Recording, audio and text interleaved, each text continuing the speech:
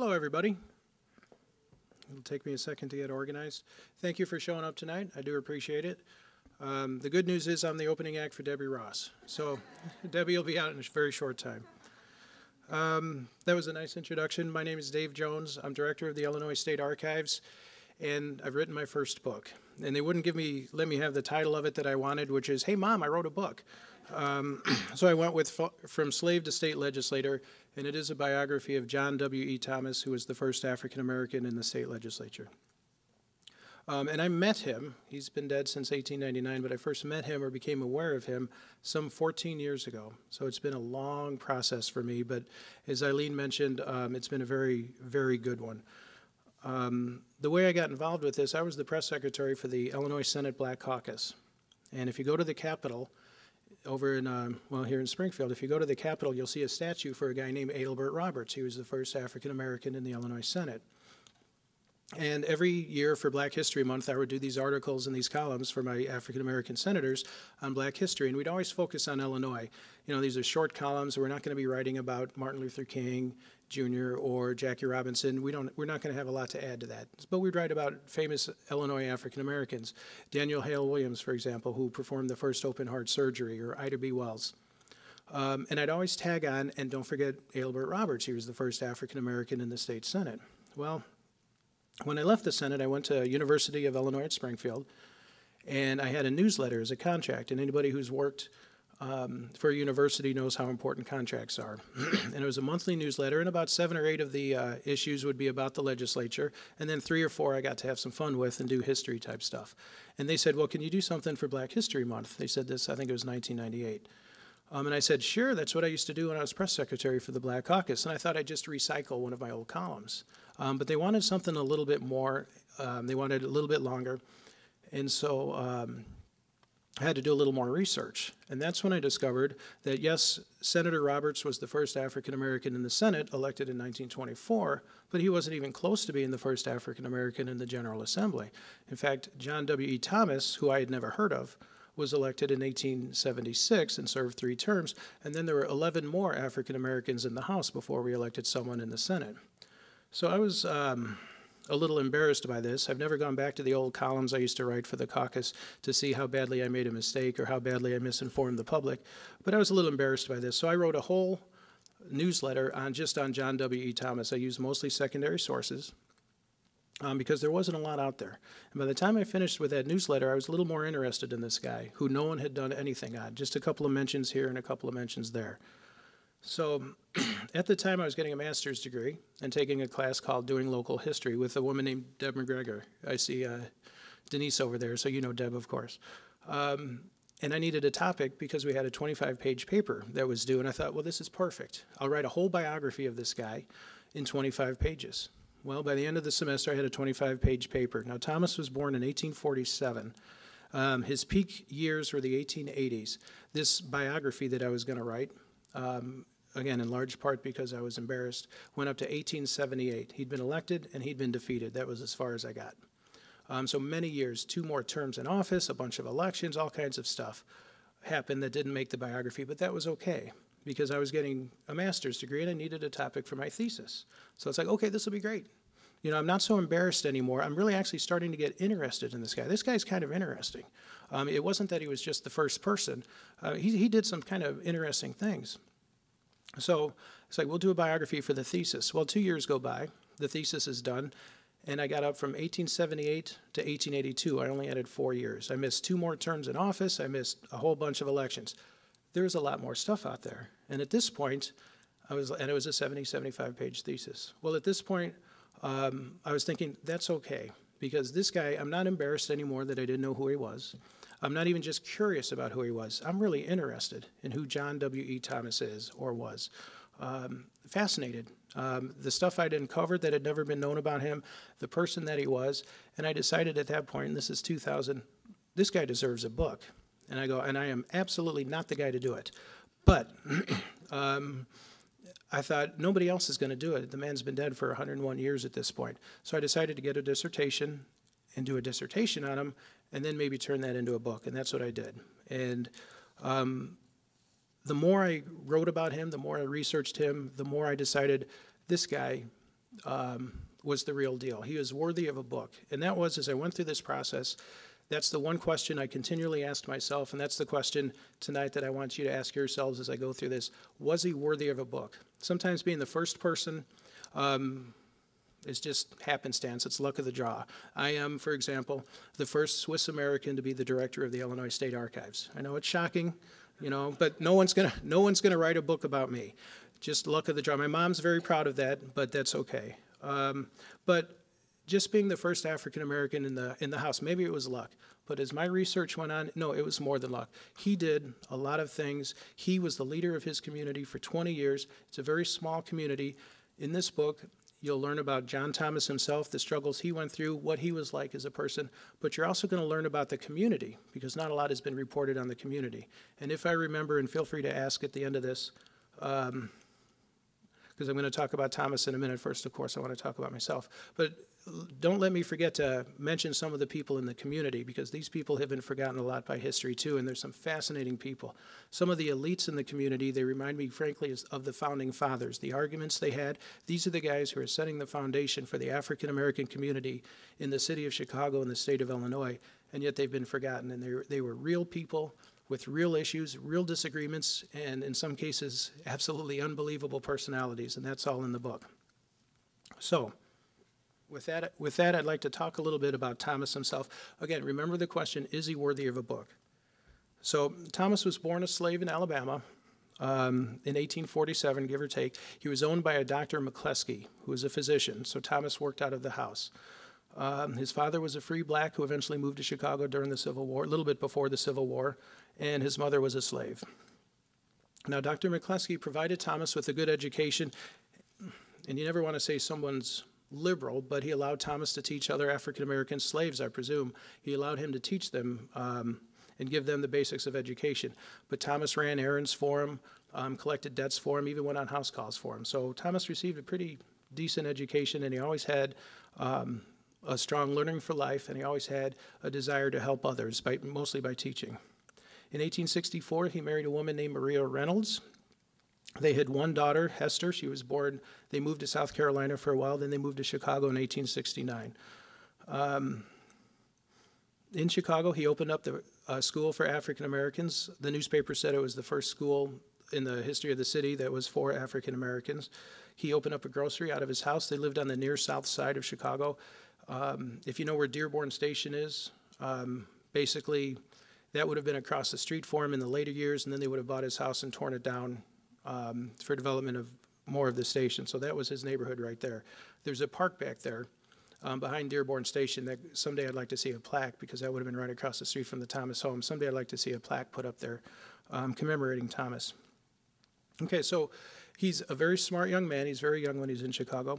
He opens up the school, opens up a grocery. He goes to business school, gets involved in fraternal organizations, African-American organizations, gets involved with Olivet Baptist Church, which was the leading black church in Chicago at the time, and also gets involved in local politics. Now, in the post-Civil War era, well into the Depression, African-Americans were overwhelmingly Republican. This is the party of Lincoln, the party that freed the slaves.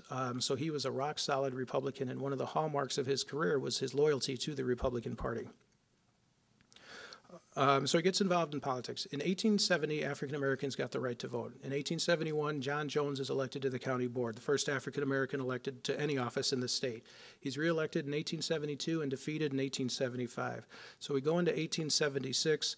There's not one African-American elected to any office in Chicago, Cook County, or the state of Illinois. And the community is very small. It's never more than 2% of the population at this time. The African-American community doesn't grow until the Great Migration of the 1910s and 1920s, but it's very unified, something Thomas believed they had to be unified to have any success. And it's a very unified community and very loyal to the party. So they want an elected office. They feel they've deserved it. They've been loyal to the party. They want the state representative position. And they unite behind John Thomas. This is our guy for state representative. So Thomas goes to the convention. They had, and I love politics back then. The convention was like October 16th with the election 3 weeks away. If we only had that now. So he goes to the convention. He's got a unified, there's 3 wards and a couple of townships in his district. He's got a unified second ward behind him. That's the ward that had the most African Americans in it, although 10% of the population maybe at the time. And he, on the 3rd ballot, is nominated. They actually nominated 2 candidates back then. There were actually 3 seats up. It was under cumulative voting. So he gets nominated for the position.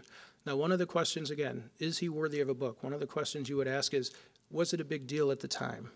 Okay, and in this case it was. Everybody knew they were nominating the first African American for the Illinois legislature, and they treated it thusly. The Democrat newspapers, they didn't come out and they were racist. They didn't come out and be blatantly racist, but they called him the Ethiopian. They called him a whitewasher. They said he was nominated only because he was black, but they said it wasn't based on race. The Republican papers were very friendly toward him. They knew the significance of the event. Again, he's a Republican. But he was never listed when he ran for office or when he was in office.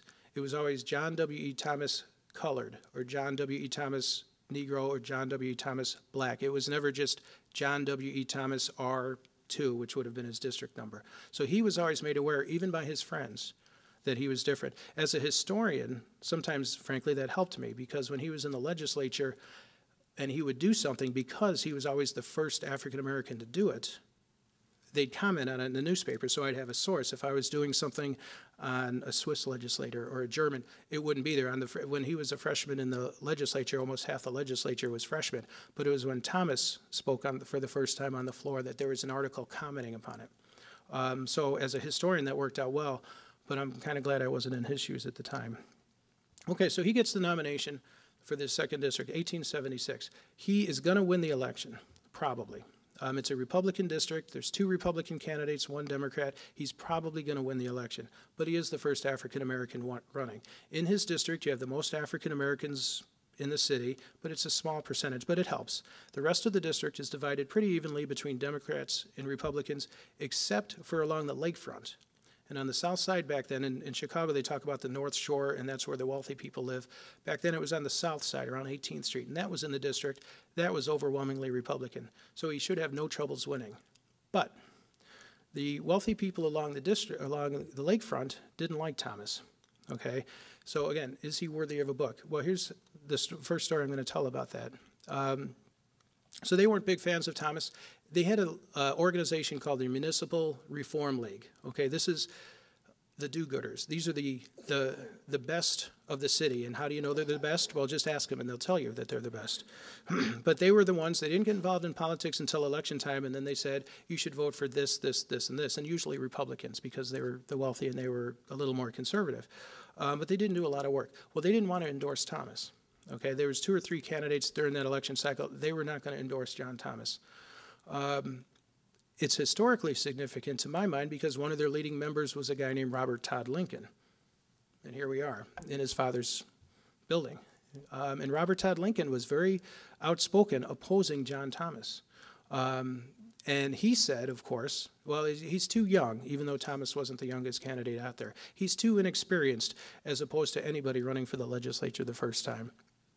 The newspapers, the Republican newspapers of the time, were adamant in calling Robert Todd Lincoln and the other members of the Municipal Reform League, calling him racist, saying, no, the reason you are opposed to this man is because his skin is black. Well, Thomas needed this endorsement. This was a powerful Republican group, or at least people thought he did. So the league calls Thomas to their clubhouse. Again, these are the elites. This is an endorsement he needs. They call him to his clubhouse and they want to ask him, how are you going to vote on these issues? In other words, if you vote the way we tell you to vote, you'll get our endorsement. So Thomas sent them a note saying, my place of business is at 198 South 4th Street, and if you want, you can come over and see me and we'll talk. So as one of the newspapers said, the members of the Municipal Reform League lifted up their noses to Thomas, and he promptly lifted up his own proboscis to them. And he did not get their endorsement. They wound up not endorsing, and he won the election. So at the age of 30, he became the first African American in the Illinois General Assembly, actually 29, and he stood up to the Municipal Reform League. So there's a little bit of a story back there. In the legislature, there's a whole great chapter in the book, and I think I'm supposed to encourage you to buy the book, but there's a whole chapter on his first term, which he served 3 terms in the legislature.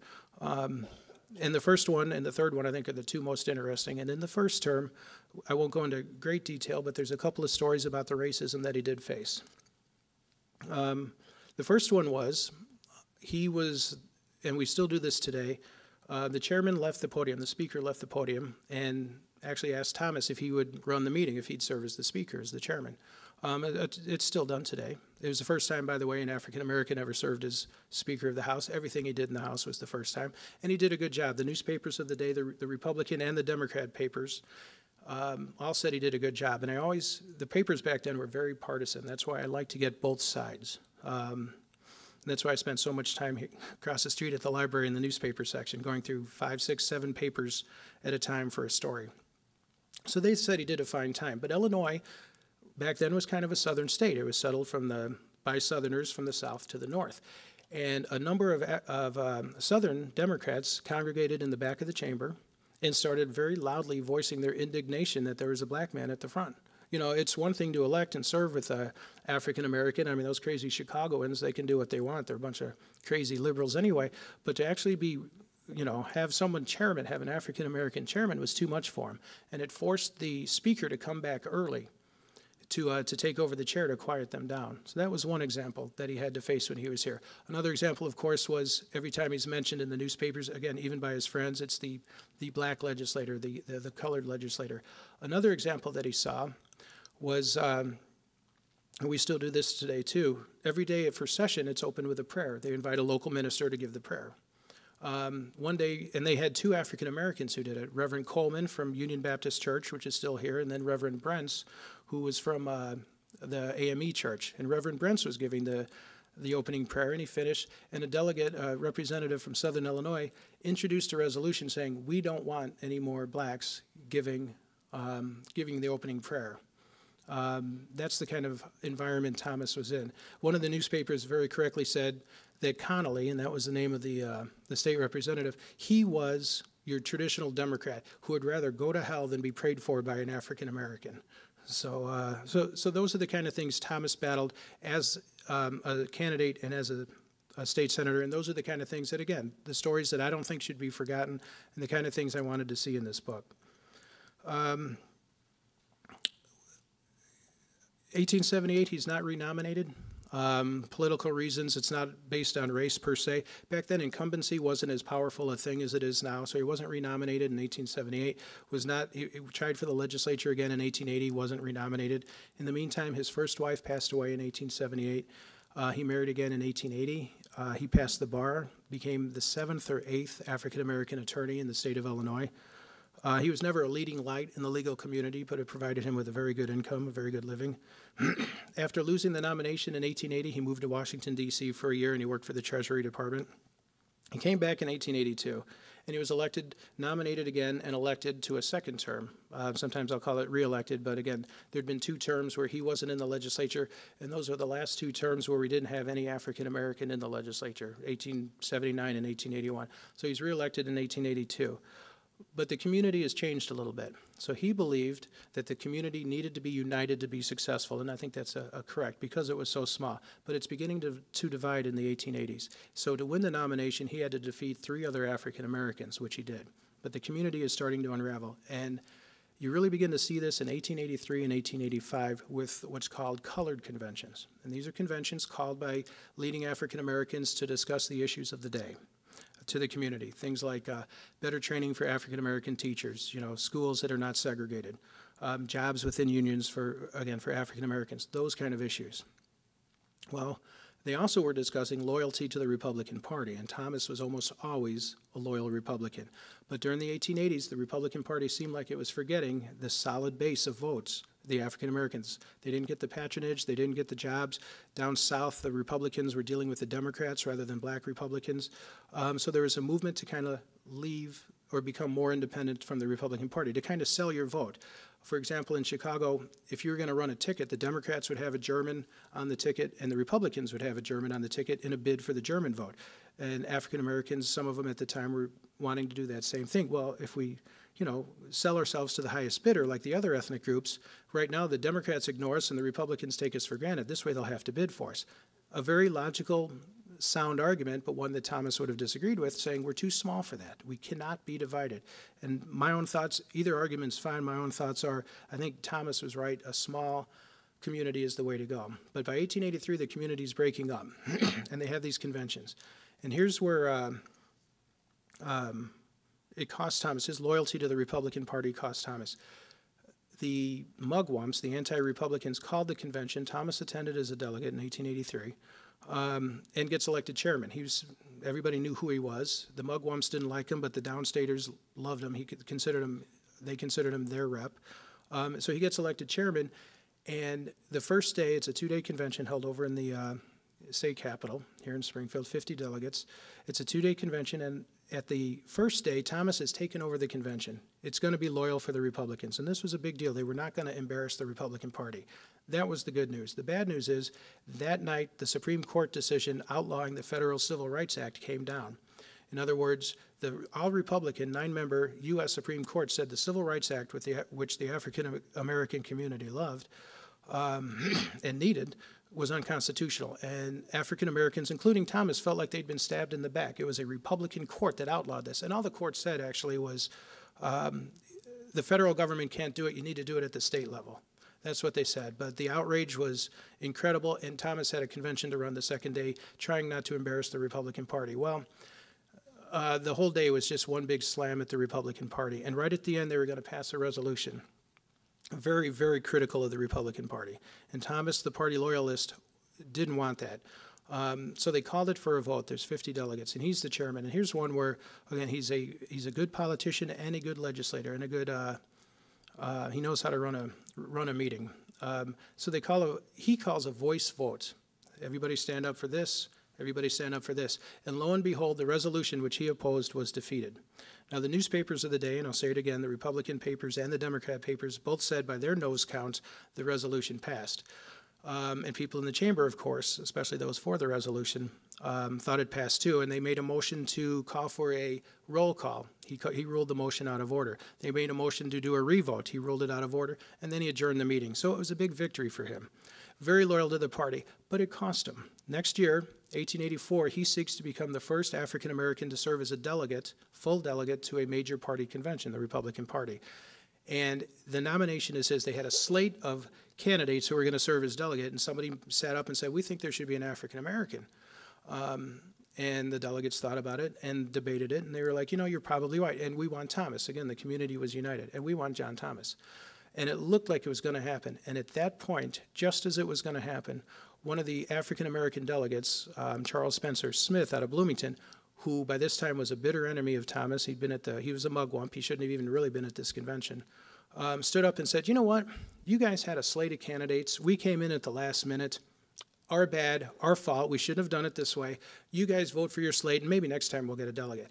And that's all the white delegates needed. They had a split in the community. They could sit there and say, you know what, you guys can't even decide who you want, so we're going to vote for the slate. And Thomas lost. So his actions at the 1883 convention, where he was trying to keep the community united, wound up hurting him.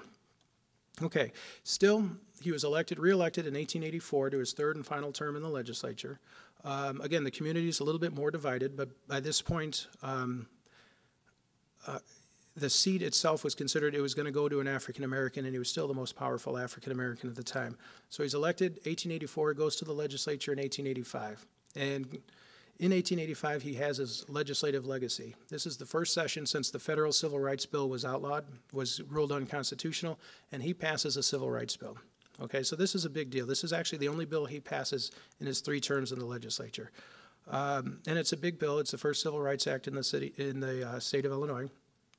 So he gets it passed, and he handled it, I put it in the book, he handled it like a pro, the way he sent it to his committee, he got the right sponsors in the Senate, he did very well with it. So he passes that, and you would think that the community would just, oh, this is my guy again. Hey, he passed the Civil Rights Act. No, the community is still divided. We have another colored convention in 1885 called again by people who oppose the Republican Party. By this point, you have a Democrat in the White House. You have a Democrat as the mayor of the city of Chicago. And again, it's very split. Thomas, again, though, is elected chairman. And once again, he rules with kind of a heavy hand. And he keeps the convention loyal to the party. Okay, and his reward for that in 1886, You know, he angered the African American community, a good chunk of it, and the white Republicans didn't care. And in 1886, he loses his bid for renomination to the legislature. And he never served in the legislature again. But he had accomplished the Civil Rights Act. So again, I think worthy of a book. After that, he was elected Southtown clerk, a township position, for one term. His second wife had passed away in his second term in the legislature. She had always been sickly. She was pregnant. He brought her down here. She gave birth to a sickly child. He sent her to Jacksonville to the hospital there. She passed away there, and then a couple weeks later, the child died. So he had a very tough second session in 1883. In 1887, he remarried a woman named Kitty Marshall. They had 6 children, 4 of whom lived to be adults. And he did have the habit of, with his successive wives, they tended to be younger and younger. So she was actually very young. So she lived until 1947. In 1888, he tried for the county board nomination. One of the things Thomas did was, Chicago was not the racist, segregated city that it would later become, you know, during the Great Migration and the race riots. But there was only so far African Americans could go, and my interest has always been in the political world. We had one African American on the county board, and that was really in response to the Chicago fire. It had nothing to do with his race, especially. So and then of course Thomas in the General Assembly. And when he wasn't renominated, he was replaced by an African American, by the way. And ever since, we've had at least one African American in the General Assembly from that district. So in 1888, he tries for the county board. And this is one where you see some real integrity on the part of Thomas. And again, in my mind, worthy of a book. This guy who 15 years ago I'd never heard of, and I'm guessing a year ago most people here hadn't heard of. But he shows some real integrity. And it stems around a case about a young African American named Zephyr Davis. Zephyr Davis, 21, 22, worked at a factory where he was a supervisor over some whites and a lot of immigrants. I don't know what happened, but one day he killed Maggie Gaughan, an Irish girl. Killed her, and he fled to Kankakee, where he was caught and brought back. Okay, and no one doubts that he did the murder, and he was eventually hung for it. One of those things. But he was brought back, and they convened a coroner's jury. The coroner's office had a jury where they have to sit there for people who die. I don't know if they still do this or not. Say the cause of death, and if they think there was anything criminal, if there was criminal intent in that cause of death. So the coroner's jury got together and said, yes, she's dead. This is how she died. And we believe she was murdered, and we believe Zephyr Davis did it. And they could have stopped there. But the deputy coroner, a guy named William Kent, decided to go a little farther. And he had the jury, and then he himself did it, also sit there and say, and one of the causes for this murder was the fact that you have whites and blacks working together, and my God, you even have blacks in a supervisor role. This was a factor in her getting killed. Okay. Well, the black community could not tolerate that. The coroner is a Republican, and the most popular Republican in the city at the time, certainly the most popular vote getter. But they could not tolerate that. So they go to the coroner's office, and I don't know if Thomas was a part of the group or not. When you rely on papers, you live and die on it, and there's not a lot of sources for African-American history back then, so you have to rely on the papers. So I don't know if Thomas was a part of it or not. But they went to Hertz, the Republican coroner, and these are all Republicans. They said, we want this guy fired. That is inexcusable. Henry Hertz, the coroner, called in Kent and basically backed him up. And he said, I got to go with my guy. Well, the community was outraged, just absolutely outraged. And this is 1888. They would not forgive Hertz, if they ever really did, till about 1896. Whenever anything was associated with Henry Hertz, the African-American community would just not be a part of it. All right, so getting back to the convention where Thomas is seeking county board. So you get to the convention, there's roughly, it's county convention, there's roughly 11 African-American delegates, Thomas is one of them, and the Republican Party renominate, they have a whole slate. This is going to be the ticket. And the Hertz nomination comes up. And the Black caucus there, the black delegates say no, they run another candidate. Hertz creams them. Someone tries to make the nomination unanimous, and they say no, we refuse. And it's a very bitter convention at this point. What had been just an easy convention up till that point got very bitter at that point because of their anger at Hertz. Okay, that's fine. Well, the community had united behind John Thomas for county board, and those county board nominations are coming up. There's a slate of 10 candidates. It comes up, someone says, well, we don't like this 10th candidate. He was actually a Democrat. But we don't want this candidate, and we nominate John Thomas. Okay, a Hertz ally seconds the motion to nominate Thomas, and then Hertz sends a couple people over to the black delegates to say, basically, he's worried about not having black support. So they say, okay, we'll support Thomas for county board, but we need you guys to commit to the Hertz candidacy, and they wouldn't do it. And so Thomas lost the nomination because he would not accede unless Kent was fired, and he would not accede because of the actions of Henry Hertz. And that, for someone who enjoys running for office and who is a politician by nature, that was a sign of integrity that the community didn't forget. And there had been some splits in the community before, and all of the African American delegates there. But after that, I think any damages he had were repaired because, again, he turned down a sure nomination. He turned down overtures from the most popular politician in Chicago just because of the Zephyr Davis case. So he had a lot of integrity. Just a couple of quick things. In 1890, they had what's called, and I'm sure it's on this, he tried for state senate and he lost, not because of race. That was a political thing, bad alliances. There would not be an African American, this is 1890, elected to the Senate for 34 years. Again, he's always pushing at that glass ceiling that was always present. But he also founded or attended as a delegate the Afro-American League, which was kind of a league that was before the Urban League and the NAACP. It was a big event. It was a national organization founded by T. Thomas Fortune, again, to deal with African American issues at the national level. And I bring this up because at this point, he's known. Again, is he worthy of a book? There were 3 portraits hanging in the chambers. The meeting was in Chicago, so we're the host town, we're the host state. And there were 3 portraits hanging on the wall at the founding meeting. There was Frederick Douglass, obviously a legend with the civil rights movement, T. Thomas Fortune, who was a leading civil rights person at the time and the person who called the convention, and John W. E. Thomas. So he was somebody. He was worthy of a book, as I like to say. In 1892, he was selected to be the first African American to run for presidential elector in Illinois. It was actually kind of a consolation prize. He had wanted to run for delegate and didn't get it, but he was the first there. And after that, he kind of left politics. He had always lived by Dearborn Station, where that is now. And in 1893, he moved to 3308 South Indiana. It was an all-white neighborhood that eventually became pretty much the buckle of the Black Belt. But his was the first African-American household on that block. And in 1899, he passed away. And when he passed away, he'd been a successful attorney. He'd also been in real estate, and he was thought to be the wealthiest man in the city, the wealthiest African-American in the city of Chicago. His legacy is certainly the Civil Rights Act, certainly the first African-American in the legislature, and also the people that he kind of went on after him. A lot of them were his allies and political friends. Edward Morris, who's a large name in the whole Du Bois-Washington fight, was a John Thomas ally. Edward Wright, who became the first black committeeman in the city of Chicago in the 1920s, cut his teeth working for Thomas. So he had a legacy in that way.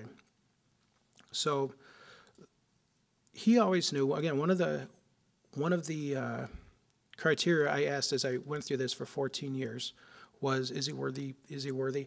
Did he know? Did he know that he was the first? Did he face any undue pressure? And was he always made aware of it? Yes, he was always made aware that he was the first African American in the legislature. People treated him different. He had to act different. I'd like to end now with this section, just kind of letting you know a little bit of the pressure that he was kind of under at the time. This was when he sought re-election in 1878. Okay, he'd finished his first term and he was seeking re-election. And this is what he wrote in his re-election. Back then, your re-elections, you didn't have TV commercials. That was obviously after 1950, except at the presidential museum here, where they have a couple from 1860. But you didn't have TV commercials. You really didn't have pamphlets. You just put a notice in the newspaper. So this was his notice, talking about his first term. And I always like to end with this because I like to think this gives you a feel for the man, for who he was, and for the pressures that he kind of faced. So he wrote, "Deeply impressed by the duties of my new position, surrounded by friends who were anxious and fearful should I not well discharge those duties, and by open enemies who would watch my course in order to criticize and find justification for the oft-repeated assertion that colored men are not qualified for official position, I conscientiously endeavored by diligent study and earnest thought to prepare myself intelligently and satisfactorily to discharge my duty as a legislator. I may have erred on some occasions, who has not? This I have, however, the proud satisfaction of knowing no taint of personal or political dishonesty was ever or can ever truthfully be charged upon me. I was true to myself, true to my state, and true to my party. And I believe that no member of the legislature, of which I was a member, can be found, be he Republican or Democrat, whom will not say that I have today his respect as a legislator and his esteem as a man. So that's the thought process that was going on in his head. So when I asked the question, was he aware? Yeah, he was aware. And with that, I'm going to take a moment and talk about the community just real quick. I like to end on that, and I said I was going to end on that, and I lied. So you caught me in my first lie. One of the things I do like about this book is I'm writing about Thomas, and again, deciding this guy is worthy.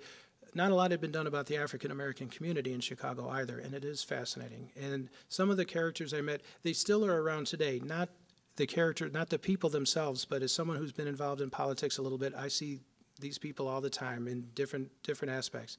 One of them was Ferdinand Barnett. He was a proud patrician. He was a lawyer, married to Ida B. Wells, very intelligent, very proud, founder of the first African American newspaper in the city of Chicago, and him and Thomas tussled. He would have been a mugwump, wanting to have the party leave the African American community seek a little more independence from the Republican Party. He eventually came back, and him and Thomas reconciled. But a very proud patrician who I find just fascinating. Never won an election, by the way. There's Lloyd Wheeler, the wealthiest African American in Chicago early on, who I like a lot because he was a Democrat and was committed as a Democrat, not because of race issues, but because he opposed the gold standard. He liked free silver, and he was consistent, so I like him. You have those among the elites. You have a guy named John G. Joens, who is sometimes remembered a little more than most. His nickname is Indignation Jones. Whenever he felt the community was slighted, and he always felt the community was slighted, he'd have an indignation rally. He'd just an impromptu rally complaining about this, that, or the other thing. Daniel Hale Williams performed the first open heart surgery, leading African American, founded Provident Hospital, a nursing school and hospital for African Americans, and John G. Jones, I give him credit, felt they were self-segregating, and he conducted an indignation rally. Very few people attended that, by the way. But that was John G. Jones, so he's interesting. A couple of more of the minor lights. I was asked, some of you saw the story by Bernie Schoenberg. He mentioned to me, he goes, at all these meetings, you mention all these names. He goes, and it's a lot of names. And I was like, well, I don't want these people to be forgotten. It's so important for him. And there's a couple of, I don't want to call them lesser lights, but there's John Howard, owned a cigar shop, wanted to be in politics. Whenever an election came up, he'd cozy up to John Thomas, and then Thomas would run and he'd go the other way. But always wanted to be in the legislature, never ran, but insisted on being called senator anyway. You got to like a guy like that. Or my favorite, and I'll end with this one, is a guy named Ike Rivers. And he was what we call a political enforcer. He was the guy at the polls, making sure, and things were a little more violent back then. He's the guy who today you'd have knocked down yard signs and things like that. Back then it was a little more violent. He was involved in 2 shootings at the polls. Luckily, he was only shot once. The other time he was the shooter. And my favorite story about Ike Rivers, and it was too good not to put in this book on John Thomas, was he got into a fight with a Democratic alderman, and in the fight bit off the alderman's lip. Now, I have not been in a lot of fights, but that's got to be one heck of a fight. So the book is about Thomas and about his legacy, and I think he's worthy, but it talks about the community a lot too, which I don't want ever to be forgotten. You have some great people. You have some pretenders in there. In my mind, that's a word I'll use. And I would certainly qualify John Thomas as one of the greats back then. So I'm more than happy to, first of all, I do want to thank the Lincoln Presidential Museum and Library for hosting this. I really do appreciate it. I lived here across the street at the library for most of the last 14 years doing the research. I see a lot of my friends here from the library, people who helped me get started. I do want to thank Eileen and Catherine, and Sabrina's probably around somewhere. I know she's been helping. And then I'm not going to mention any more names because I'd probably miss somebody in these lights, but you guys know how much how much you mean to me. So I'll open it up to questions.